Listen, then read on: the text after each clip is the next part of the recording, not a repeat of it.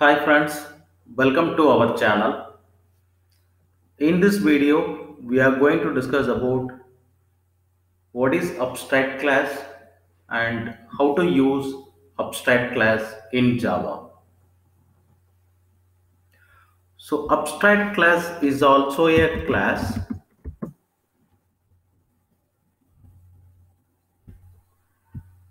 but to make a class as abstract class, I have to come with the keyword abstract. Finally, with the help of this abstract keyword, the compiler can understand. So this is an abstract class. So finally, abstract class is also a class, but to make a class as abstract class, I will be using a keyword abstract so that this class will become abstract class. So we'll understand what is the difference between normal class and abstract class. In a normal class, I can define a method. Let it be my normal method, or I can say it's a concrete method. The normal method or concrete method will come with a method with body or implementation. So I'm just making a simple statement. I am a normal method. Finally, in our normal class, yes, I can define a method. So nothing but my concrete method, a method with body or implementation. So finally, in abstract class also, I can define a concrete method as well as I can declare abstract method. Let me say my abstract method. Since it's a declaration, I will come with or I will end with semicolon. And also I have to tell to my compiler, so this is not a concrete method, this is a abstract method. For that, I'm using a keyword abstract. So finally, with the help of this abstract keyword, the compiler can understand, okay, this is an abstract method which will not come with the method implementation or body. So finally, in the abstract class, I can declare a number of abstract method. For example, let me make one more abstract method.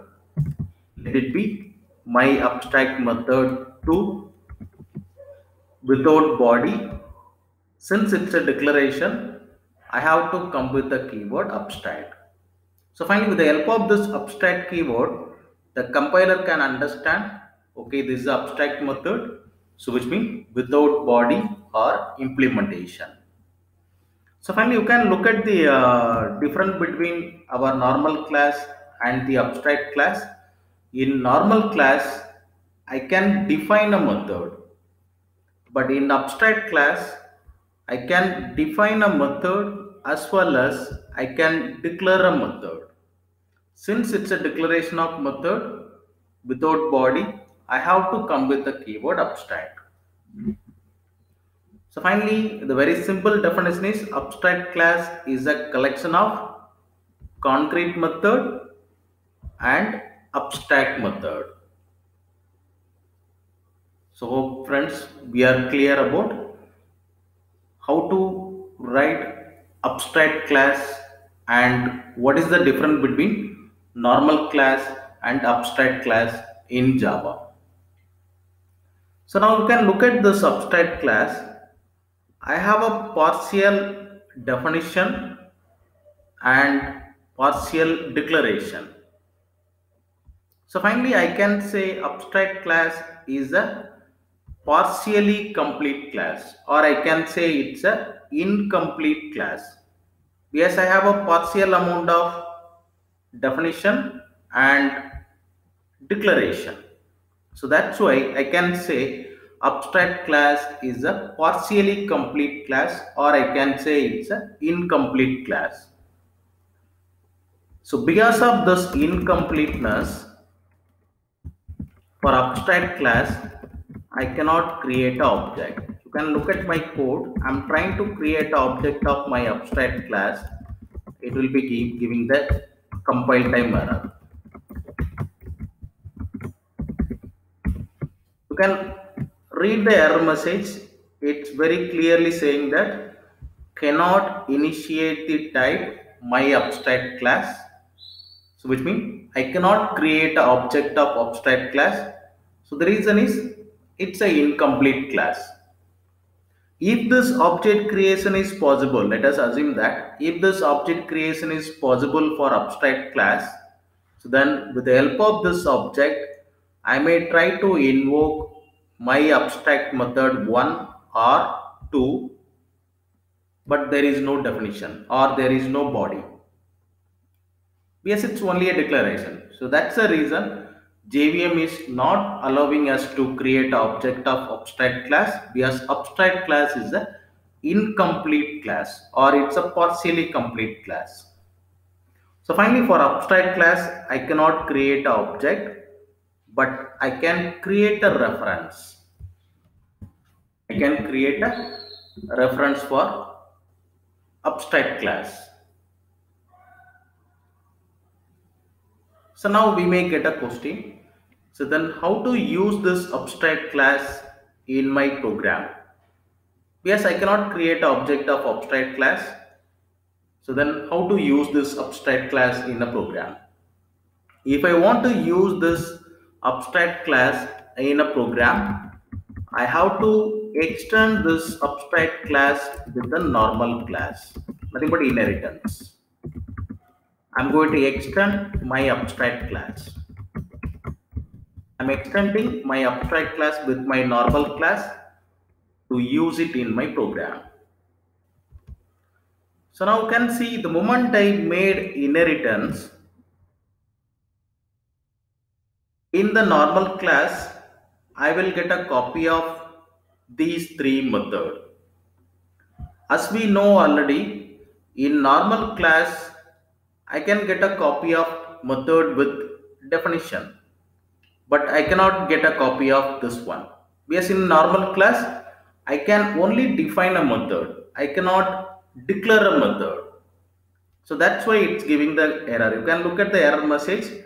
It is saying that the normal class must implement or it must override all the abstract method from the abstract class. Because in a normal class, so this declaration copy is not allowed. Because the normal class can have a method with body. It cannot be a declaration. So finally, the extending normal class must override all the abstract method from my abstract class. So now let me override these two abstract method.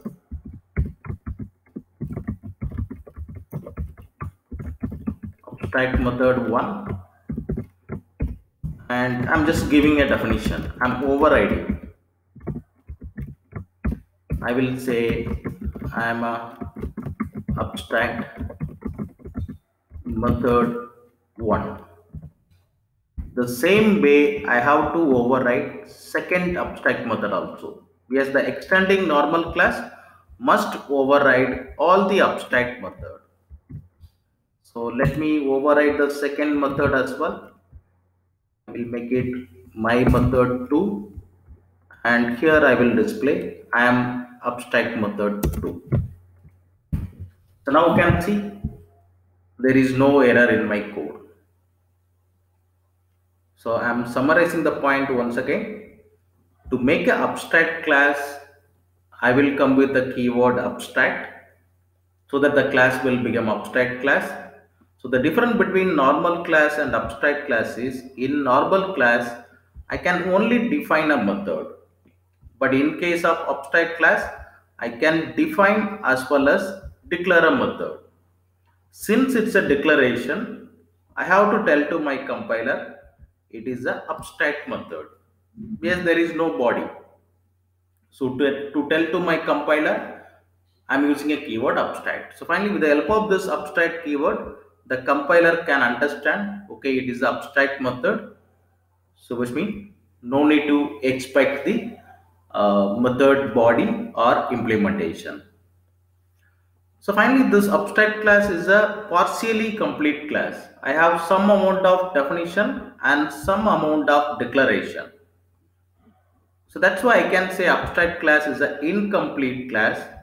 Because of this incompleteness, I cannot create an object, but I can create a reference for my abstract class. So how to use this abstract class in my program? I will be extending this abstract class with my normal class, nothing but inheritance.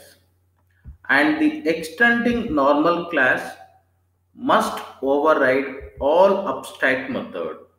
Because in a normal class, declaration copy is not allowed. So that's why I have to override all the abstract method from my abstract class in a normal class.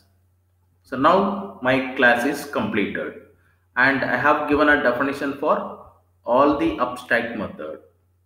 So now with the help of subclass object, either I can go for dynamic method dispatch, nothing but superclass reference equal subclass object. Either I can go for dynamic method dispatch or I can go for direct subclass object.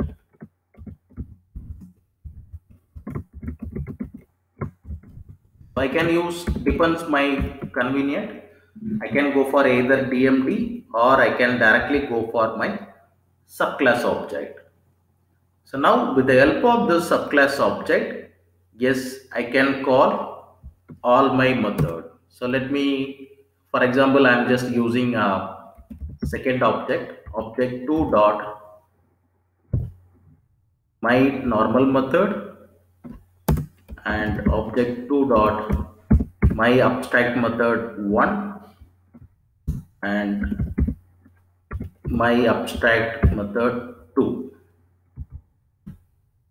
So already we are familiar. Overriding is based on object.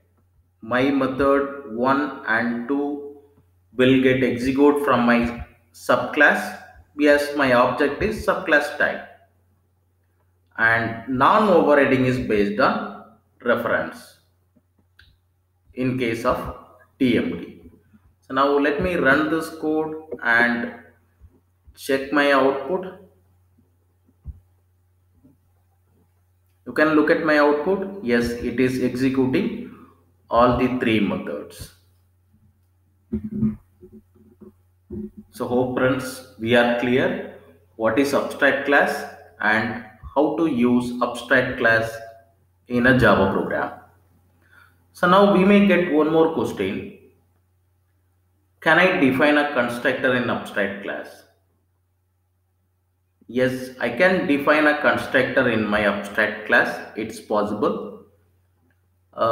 Which mean what are the things I am doing with normal class? In normal class, I can declare a variable. I can define a constructor. I can define a static method. So everything is possible in abstract class. So finally, I can say abstract class is equal to normal class plus abstract method. So finally, normal class, what are the things we are using? Maybe variable or static method or constructor. Everything I can use it in abstract class. So finally, abstract class is equal to your normal class and it has a extra functionality, nothing but abstract method or declaration. So let me define one constructor. Let me say my abstract class with or without argument depends you. Let me make a statement. I am a constructor from abstract class.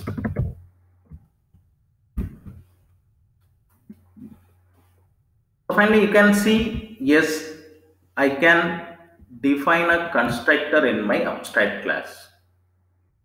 Already we are familiar, constructor will execute automatically when we are creating an object.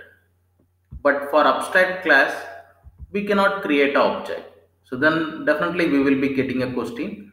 Then how to call my abstract class constructor? Yes, I cannot create an object of abstract class. So in that case, as we discussed in our previous video, I can go for subclass constructor.